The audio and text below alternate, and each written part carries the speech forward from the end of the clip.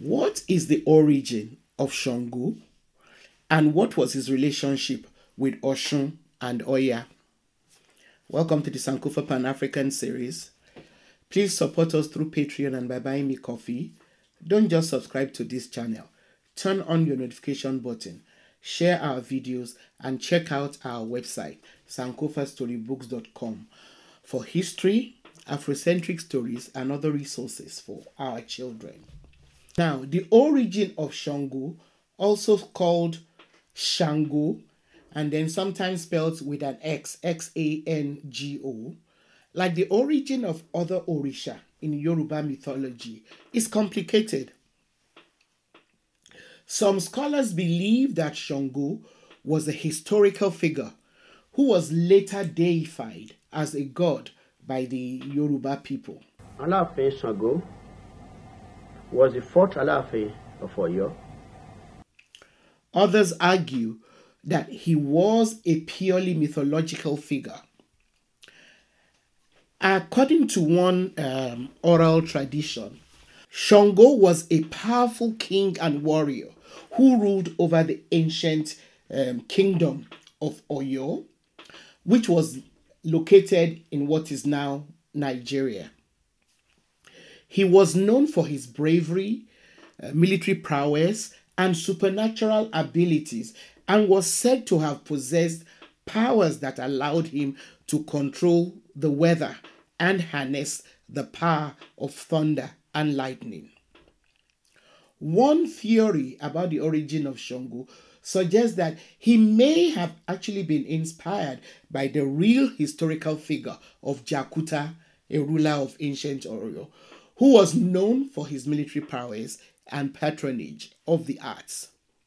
Jakuta was said to have been a powerful warrior who used lightning as a weapon and was often depicted with a double-headed axe. All of these attributes are also associated with Shango.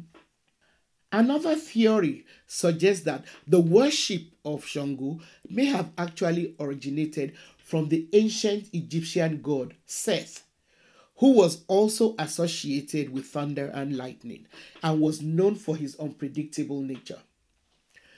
Despite the uncertainty surrounding Shango's origins, his worship remains an important part of Yoruba religion and culture, and his legacy continues to inspire and influence people around the world. Shango is one of the most widely worshipped deities in the Yoruba pantheon. He is the god of thunder and lightning and is associated with fire, dance, and drumming. Shango is often depicted as a tall, muscular man with a fiery temper and a love for music and dance.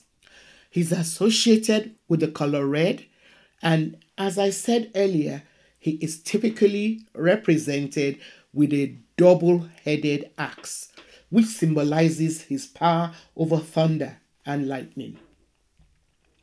Now, according to oral tradition, Shango is said to have had 3 significant goddesses as lovers. Oshun is considered the first of these formidable female deities.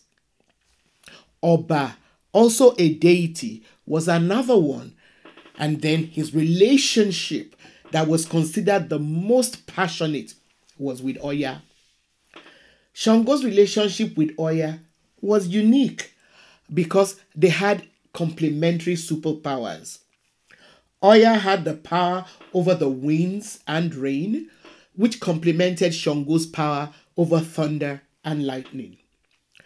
Together, they were a formidable force. When they went to war, Oya led the charge by summoning the winds.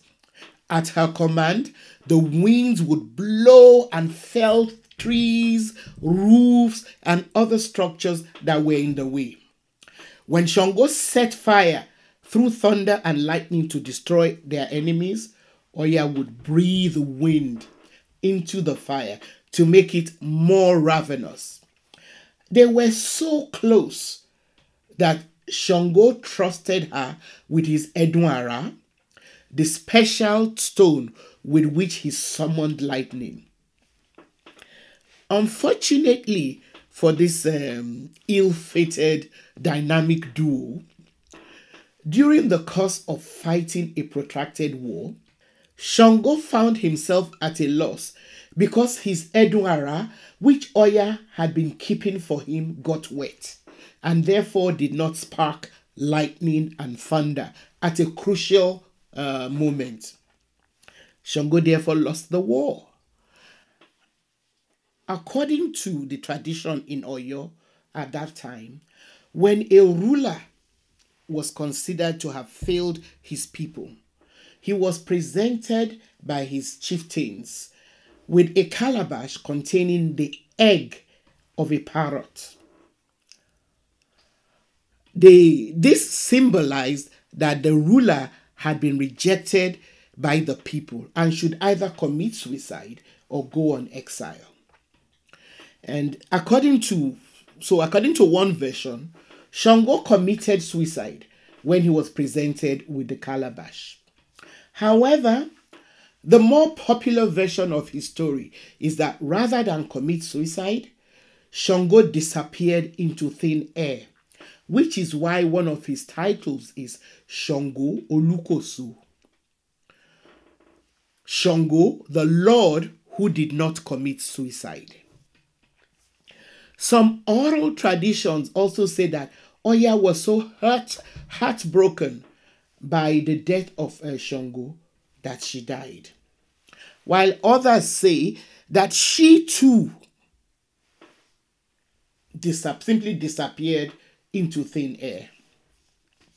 Now, the one constant between the two versions about Oya is that after she became deified, she became the deity of Oya River, from where she manifests herself as the strong winds that precede thunderstorms.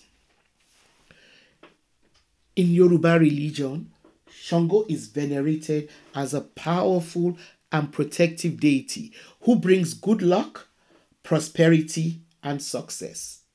He's also considered a patron of the arts and is often invoked by musicians, dancers, and other artists for inspiration and guidance. Shango's worship has spread beyond Nigeria to other parts of the world, including the Americas, where it has influenced the development of Afro-Caribbean and Afro-Brazilian religions, such as Santeria and Candomblé. Thanks for watching. Please support us through Patreon and by buying me coffee so we can continue to bring you this series. Turn on your notification buttons and don't forget to share our videos with your contacts, and please keep your comments coming.